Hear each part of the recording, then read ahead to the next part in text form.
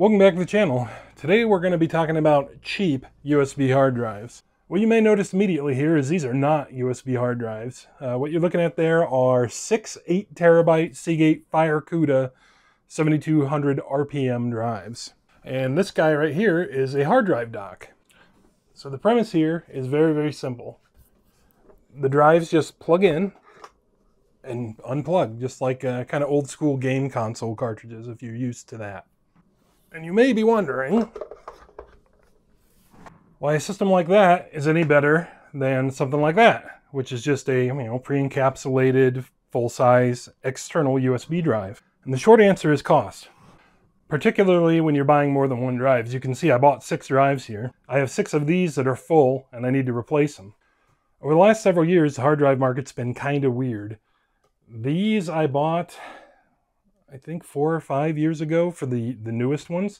And these were $125 a piece. These are also 8TB drives. And at the time, it was actually cheaper to buy drives of this size in an enclosure like this. And in fact, it was such a good deal that people were shucking these, which is kind of what it sounds like. Like if you had an ear of corn, you would shuck the drives out of the case so you could then put the raw drives in your own NAS or your computer or whatever. That's how good of a deal these used to be.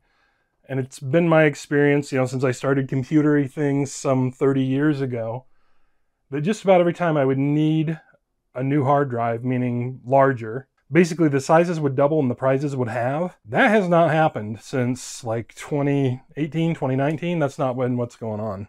Depending on where you shop, an 8TB external drive like this is like $150 on up. And I just so happened to luck into a deal on these guys for $109.99 each. And then the dock itself is like $30. So extrapolating some math on out, I saved a couple $100 doing it this way. And you can as well, which is the point of the video. And when you buy these, you never know what's going to be inside them.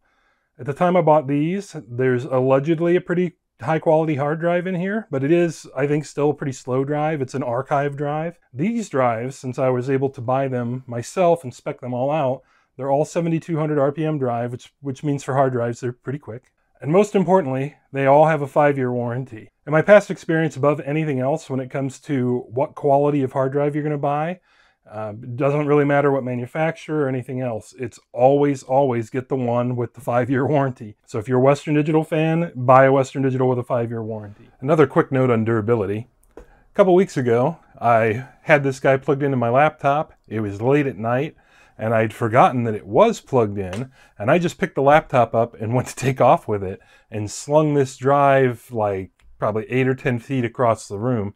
And you can actually see there is a dent in it now. So right there, that little guy is not supposed to be in there. And it's moderately more obvious when compared with one of its brethren that isn't destroyed. This guy back here is fine.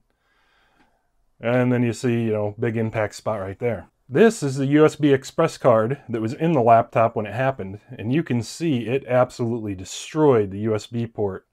It ripped it out of there so violently. This drive since then has written and read like 3 or 4 more terabytes. It's working just fine. Is that a good thing for the long-term health of the drive? Almost certainly not. I will also mention this was not running when this happened. It was sitting there idle. So had it been running, that probably would be a bigger problem. I think Seagate rates these drives for like a 300G shock load. And I don't know how many Gs that impact would have been, but a significant amount. So whether or not I intended to, that has been durability tested. Also a good time to mention, had this been an actual enclosed drive, it may have broken the enclosure, but the drive itself probably would not have taken this kind of damage. So food for thought in that event too. So yeah, for $110, I was able to get each one of those fairly quick drives and a good warranty period. They're supposed to be good quality drives. As a matter of fact, right now, the regular Seagate Barracuda drives, which are, or maybe even just the compute drives, are actually like $10 more than these. Of course, I will link all this stuff in the description. The prices on Amazon of these have been all over the place, and sometimes they're from Amazon themselves, sometimes they're from an aftermarket reseller, and that's not always a good thing. But I have found over the past few weeks that Newegg has been pretty consistent on the price of these, and as I'm recording this right now, like May 2nd, 2023, that price is accurate. But in the future, do your own research and all that good stuff. Oh, and the future is now. This has happened a few times since I ordered my first drives, where the price has gone up like dramatically in a very short period of time. And here you can see the price history. You know, back in April, these were 110 bucks, and then like literally for a day or two, it went up again. I was actually trying to buy more right about that time and thought that I'd gotten lucky, and then they went way back up and then way back down and blah, blah, blah. So yeah, it looks like this pricing is fairly reliable, at least since March. You know, keep your eye out. Don't rob yourself or anything else, or take as gospel what any idiot, especially this idiot on the internet, is going to tell you. Also of note, right now Sabrent has 2 versions of these docks in the market. This one happens to be a USB 3.1 dock. It is USB-C, which some folks like and some folks hate. Personally, I can't wait until everything's USB-C. And has no status lights on it whatsoever. So no power lights, no activity lights, nothing. Oops, I told you a lie. This thing does have a power indicator. It's just so much less obnoxious than I'm used to that I didn't notice it at first. In reality, that is about half as bright as you see it there on camera. As luck would have it, I actually ended up buying the USB 3.0 counterpart of this, which has both of those things and is not USB-C. I don't need the lights, and having the USB-C was a plus to me, so I sent that one back and ended up with this one. They're both the same price. So if you have a preference either way, the market can suit you. These drives will never outrun a USB 3.0 connection anyway. The best speeds I'm getting out of them are about 250 megs a second, which again, these are hard drives, not SSDs, so it's pretty good. And USB 3.0 is capable of way more than that, so it shouldn't really matter on a speed basis, just your matter of preference for which style of dock you might like. So now the only thing we need to do here is get these drives initialized and go through a couple of other things. These kind of USB drives already come to you that way, so you just plug them in, you're good to go. Regular hard drives you have to set up just like an internal drive. So if you've never done that before, I'm going to walk you through the process of how to do it. And I think we should be able to do that on Windows 10 and 11. We'll give it a shot and see what happens. But the very first thing you should do when you get one of these drives that is not retail boxed, meaning when I got these drives, they basically came to me just like you see them, not off the shelf at like Best Buy or Office Depot or someplace, is you want to check the serial number and enter that into whatever manufacturer's you've chosen's website and make sure your warranty is actually valid. Sometimes on Amazon or even places like Newegg, you'll buy a drive and the drives were sold for like enterprise use. Like someone bought a NAS that had 20 of these drives in it and then shucked them out and resold them. Sometimes you'll find those drives only have like 90-day warranties or no warranty. It just depends how they come. And I recommend doing it before you even get them out of the static wrap. Is check your serial number and make sure your warranty is actually valid. If it isn't, send your drive back immediately and order a different one. Alrighty, so I got my dock all plumbed in. I should have mentioned it does come with a little wall wart, so these are powered and all that. You don't have to worry about that. And take our drive, and these are suitable for these smaller 2.5-inch drives too. You know, if I wanted to, I could just drop it in like so. That's what the little trap door in the cover's for. But otherwise, our full-size drive is just going to go in. You want to be a little careful here.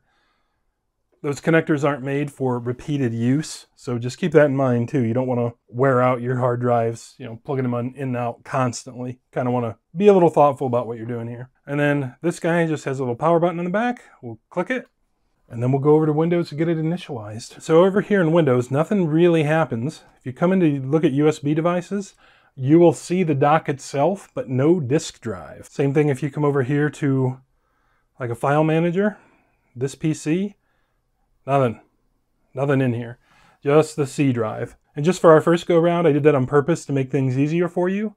This machine just has the one drive in it plus the dock right now. So what we're going to want to do is come down to the start menu or search box, or you can hit Windows button S.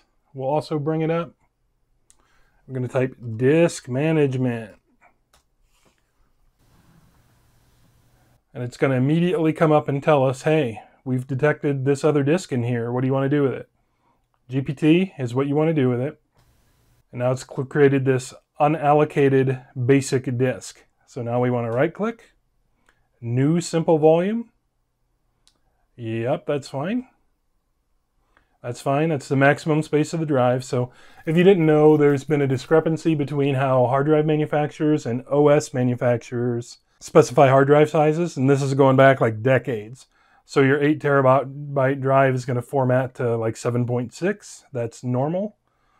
Next, sign the drive letter. Don't worry about that. You can give it a custom volume label if you want. I pretty much never do. NTFS file system I want. Next, finish. So now it's going to do a quick format. Boom, just like that, it's done. Ready to use. So there's our brand new partition. Go right here to properties. We can see everything we want to know about it. What's cool is to, like hard drive utilities, the dock itself is transparent. I'll show that to you in Windows 11 here in just a second. But anyway, that's all there is to it on Windows 10. The procedure for 11 is very, very similar. In fact, I might even be exactly the same, but we'll do it anyway. Drive is spun up and all that good stuff. We'll see if we can see the dock. We can. Same situation as Windows 10. Nothing doing. Same deal, search. And you can, of course, find this other ways. I'm just old and lazy. Same deal. Wants to initialize a disk. Say, yep. It has made a basic disk. So that's a right click. New simple volume. Yep. Same deal as before. Yep. Yep. And there it is. Online, ready to roll. Right there. Ready to accept data or do anything else you might ever want to do with it. And I very nearly forgot what I said I would show you before. The dock is transparent to stuff like CrystalDisk. So if for some reason you ever want to do a firmware update or you want to check out the condition of your drive or whatever, you can do that. It's not like it shows up as a weirdo USB dock. So right there is our 8 terabyte drive. You can see it's got 0 power on hours because we just initialized it. Been powered up 3 times, which makes sense as I was looking for the right one to use. Anyway, so yeah, there you go. It's pretty cool that it's all transparent to you and you can get your serial number from it and all that stuff if you want. And then just for fun, let's throw CrystalDisk Mark at it. And this is via a USB 3.1 port on a Dell 3880. Some of you may know as the Dell from hell. Let's see what it does. Okay, so that read is slightly higher than what I'm seeing in reality most of the time. Most of the time reads like 225 and writes like 250 on huge files. Now it's doing random read rather than sequential. That should be quite a bit slower. And it is. You know, random reads are what hard drives are bad at, and I would probably guess USB drives probably make it worse. All right, so sequential write is about the same as sequential read, at least the first attempt, so that's cool. But those random reads, though, ooh. Surprising the random write is that much faster. It's still awful. Interesting results. Those random seek times are just terrible. But for what I want to do, this is actually going to be the bulk of it. So what I want to do is write, you know, like large video files like the one you're watching right now onto the drive and then occasionally seek them back off. Rarely would I ever actually be working off of any of these drives. I truly am using them as like USB backup drives. But all the same, this particular one is destined to go inside the Dell from hell. So since we're here, I'm going to go ahead and do that quick and we'll run this test again with it on the SATA bus instead of a USB dock. Okay, pretty much the same results. These are actually all just a little bit worse, I think. But yeah, the dock doesn't take anything away from us. Let's try one more thing just for fun. Here is my Ultra HD 4K copy of Interstellar. And over here is an MKV of it. If you're not really familiar with what that is, that's all right. We'll actually cover that in a future video. But for right now, all you really need to know is this is a single file that is almost 70 gigs. So what we're going to try is copying this off of the USB drive and onto the drive that I just installed it. And we'll take a look and see what the speed and such of that looks like. So what you're really going to probably want to watch is this right here. And then when it's done writing, it's actually going to do a verify pass. So then it'll actually be reading it back off the drive too. This will probably take a little bit, so I will speed it up for your amusement, I guess. I don't know. Anyway, it'll take a while. You can go ahead and watch that and see what kind of real-world performance you might expect.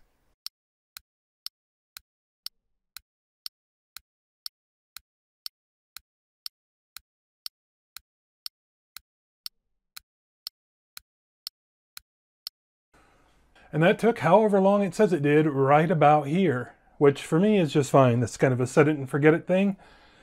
These are, after all, backup drives. They're mostly backup drives for me, or raw storage drives anyway. So there they are, all initialized and ready to roll. The only thing for me to do now is to get them working in their assorted tasks. I have needed a whole bunch more backup drives for a long time now. I was holding out expressly because hard drive prices are so bad. So when I saw these kind of come up on kind of a fluke sale, I thought, hey, this is a good time to maybe spread the word that this is something you could also do. And then later on, if you wanted to, you could, of course, put these in a RAID or an unRAID or a NAS box or any number of things you can do with a whole bunch of hard drives. For me, with the number of computers I have and the things I do, just moving that dock around from time to time is really not going to be a big hardship. If this is something you would like to do, I will try and leave links down in the description as much as I can. For the most part, any hard drive of your choice should be about the same thing as what you saw here. If you don't like these, get something else. I do want to tell you I would suggest you stick with the Sabrent products just because I have, I want to say, over a dozen different Sabrent USB converter things, and they are all flawless. All of them. Never had a problem with any of them. So highly recommend those. So with that all said, I want to thank you guys for stopping in for this video. We will catch you on the next one.